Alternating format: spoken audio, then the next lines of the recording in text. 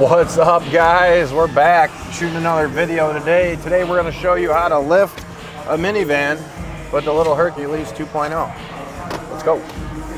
Pretty easy. The Ford's got a dotted line that go in the middle that tell you the center of the back of the truck, which we're looking for the center on the minivan as well.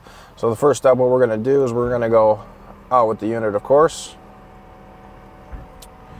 and then you can start backing up. It's not really a big deal. You don't have to wait. And then we're going to bump close, get them arms open. And again, we're going to line, if your truck don't have this dotted line on it, which Chevy and Dodges do not, you can see the main pin there, hex pin. We're going to line that up in the middle of the Chrysler emblem. And we're going to go down. We're just going to hover right over the concrete. And then again, see how we got the center of the hex pin almost damn near right in the middle of that Chrysler. That means we're going to be centered going in. And then we're going to feel a little bump against the tire. We're going to hit close. We're going to close around the tire and then up.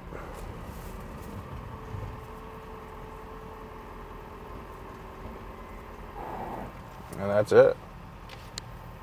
First we're gonna do is take our ratchet, make sure it's not tangled up.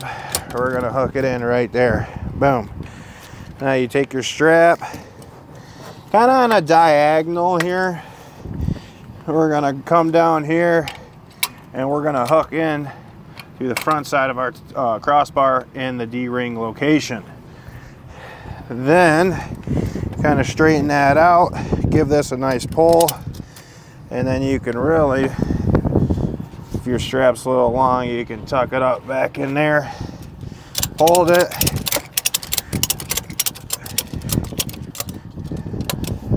proper way how to strap the tire down on a minivan.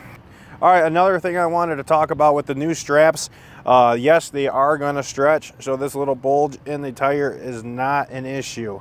Like I said, the new straps will stretch some and that'll be okay. So now we're going to move over to the safety chains.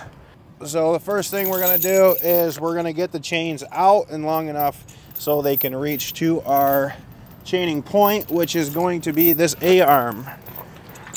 So if you crawl under here, Zach, or get up there, we're going to go right to this A-arm. We're going to loop around. Give it a little bit more slack here. Boom, and then we pull that tight. This is the perfect amount of slack that you want in your chains. You want them just about to touch the ground. It's okay if they drag. You'd rather have them loose like this rather than so tight when you turn it starts binding up and breaking stuff. And if you look here, we got it attached to the control arm. Make sure you don't tie it up to a tie rod or something that's not going to hold the safety chains up, could bend it or anything like that. Super easy to take the straps off. Just any basic normal ratchet. Pow.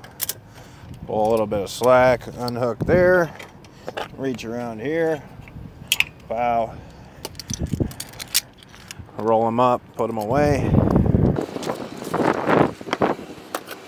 And the same goes for the chains. The only thing is you got to climb under here. Pull some slack in your chain.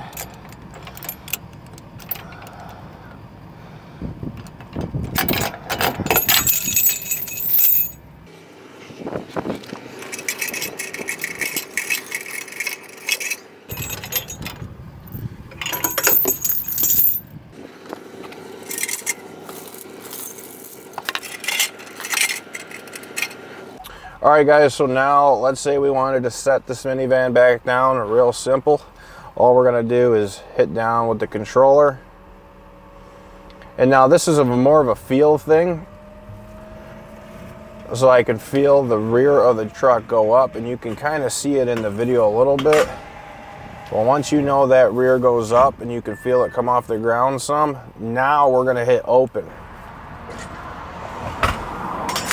And then now that we hit open, the arms have closed back And then we're gonna go forward and then just start bumping it up. And then we can go in